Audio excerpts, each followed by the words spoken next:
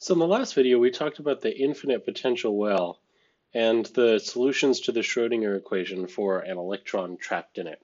And that was the model that we're using for our slab of semiconductor.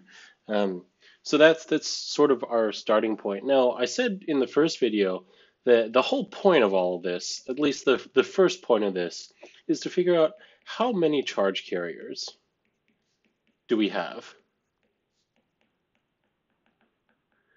And we're going to use, or we've been using, quantum mechanics to figure that out. And so the ultimate, the culmination of everything is we're going to perform an integral. So what we're going to integrate is we're going to integrate the density of states, or G of E, multiplied by the probability that one of those states is occupied, all as a function of energy. So if you've never dealt with quantum mechanics before, this might seem a little weird, but the basic idea is that quantum systems have specific discrete states. So we saw in the last video that the energy for this electron could only take discrete states. It could only take states for integer values of n. And similarly, for any quantum system, it's got a set of discrete states. And so those states have a certain density as a function of energy. So at one energy, we might have a density of, say, 5 states per electron volt. At another energy, we have a density of 5,000 states per electron volt. And so we want the density of states as a function of energy, and then we want the probability that the state is occupied.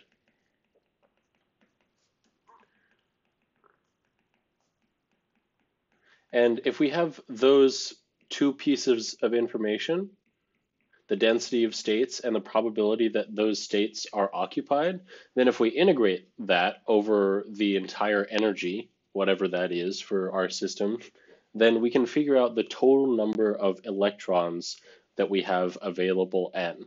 And so this video is going to focus on finding the density of states, or an expression for the density of states, G of E.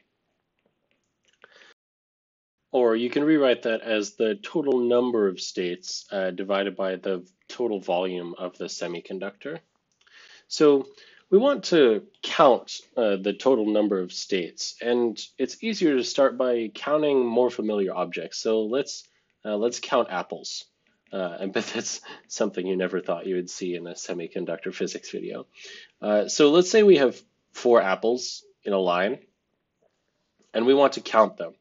And we don't just want to count them in a normal way. We want to come up with some more creative ways of counting them that might be applicable to semiconductors. So we could just, in this example, we could just count the number of apples. Well, there's 1, 2, 3, 4 apples. So there's 4 total apples. Well, that was a little easy. So instead of just a line of apples, let's say we have a volume of apples. And actually, I'm going to draw these apples just like little circles to make my life easier in drawing them.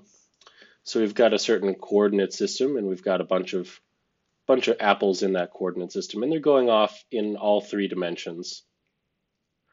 And so I've done the best I can here to draw them in a 3-dimensional kind of way. Let's say the distance between them is always a. So in each dimension, the distance between them is a. So if we want to count the total number of apples in a certain volume, we could still do it. We could still say, well, 1, 2, 3, 4, so on and so forth, but that becomes pretty unwieldy pretty quickly. What it's much more convenient to do is just take the total volume that we're interested in, V, and divide by the volume density of apples, or the number of apples per volume. And we can count the number of apples per volume. So we can say that, well, since each of these apples is separated from its neighbor by a distance a, then we can just draw a cube around one of these apples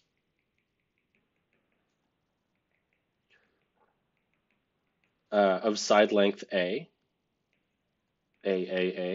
and say that the volume density of a single apple is just one apple divided by a cubed volume. Or you could count up 2 apples or 10 apples. Doesn't really matter how you did it. Or if you wanted to get really fancy, you could say, well, since I've got 8 apples on the each is on the corner of a box, and we want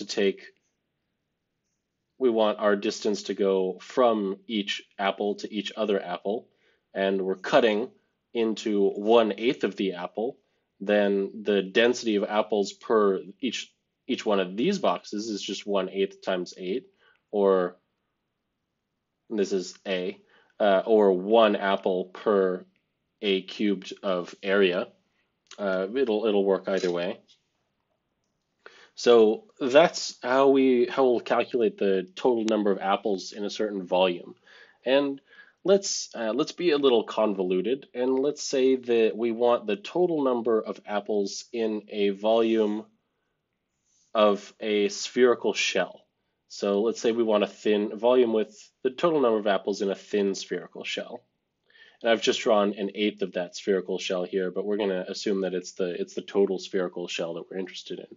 All right, actually, let's not do that. Let's just say we want 1/8 of the spherical shell, just so we correspond with the drawing more easily. Well, we can say that this spherical shell is at a distance r away from the origin. So the total volume that we're interested in is, if you've never seen this, the volume for a spherical shell, let's say this is delta r, is approximately 4 pi r squared times delta r, or the Jacobian in calculus is 4 pi r squared dr, but that's not what we're worried about here. So that's the volume of our apples, of the total volume enclosed by our spherical shell that contains apples that we're interested in. And then if we want the total number of apples, we just divide the volume of apples by the volume per apple. Since this was the 1 apple per A cubed volume, it's A cubed volume per 1 apple. Or the total number of apples is just 4 pi r squared delta r divided by A cubed.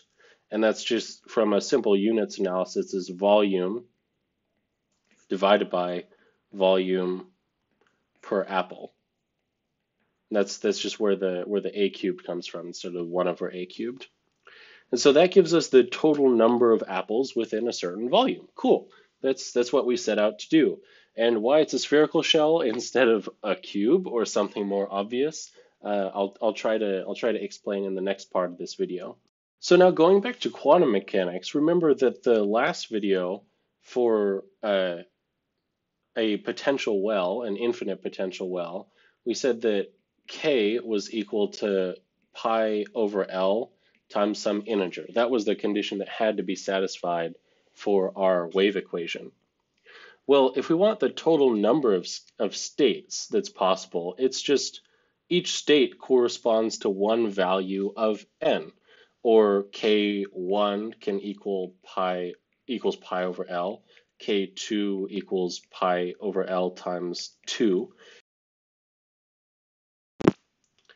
And maybe you're starting to see where I'm going with this, but we can draw out the states on a line. So we can say, well, this is n equals 0, this is n equals 1, this is n equals 2, and the distance between these states is just pi over L, right? That you might say, well, why would you do that? That's ridiculous. Well, I can extend this into 3 dimensions. So if we don't just have a 1-dimensional solid, but we have a 3-dimensional solid, instead of just having K, we have Kx, Ky, and Kz, and they're each independently determined by their own index. And in each direction, so the solution is basically the same as for a 1-dimensional solid. In each direction, the distance between the states is pi over L. So if we want the total number of states in a volume in K space, then we can just say, well, the total number of states, we know the formula for a spherical shell if we so choose to use if we chose to use a spherical shell, which we will, and the reason for that will become obvious in a minute. Then the total number of states is just 4 pi k squared, where the distance from the center to the radius is just k squared, and k squared is just kx squared plus ky squared plus kz squared. It's just it's the radial distance instead of the Cartesian distance times delta k. So instead of r, because we're in k space, we have delta k.